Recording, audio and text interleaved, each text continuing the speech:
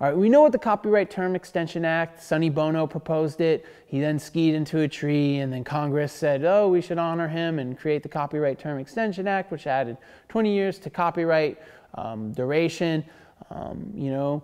And this is why 2019 was a big year, because, you know, everything that was going to go into the public domain in 1999 started going to the public domain on 2019. So it really just froze the public domain for so long, and it was ironic that Disney did this.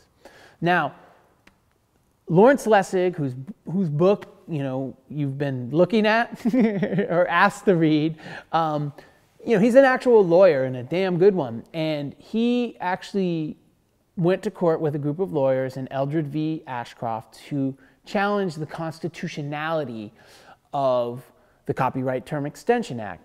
Eric Eldridge was someone who took books that were going to be in the public domain, he digitized them and put them out. Well, he did that and wanted to continue to put out books that were going to be in the public domain starting in 1999 that were now not going to be in the public domain because of the Copyright Term Extension Act.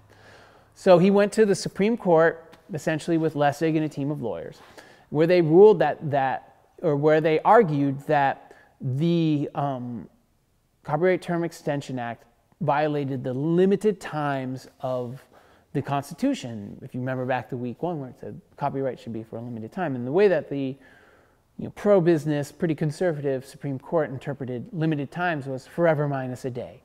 So soon when you know, Mickey Mouse is going to be public domain here in 3 years, when you start hearing about this, you know, and pushing for this, and you know, I mean, when companies start pushing to extend copyright law, when you start to hear about these things, which you probably will, because the internet distributes information a little bit better than it did, you know, or than news media did 20 years ago, you know, you just have to take note of, you know, the fact that the Supreme Court or whatever law is being proposed, they could say 200 years copyright duration, 500 years, 1,000 years copyright duration, because it's still not forever.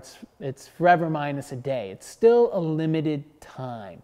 And that's kind of the significance of Eldridge v. Ashcroft is Lessig lost, Eldridge lost, and they interpreted limited times to mean forever minus a day.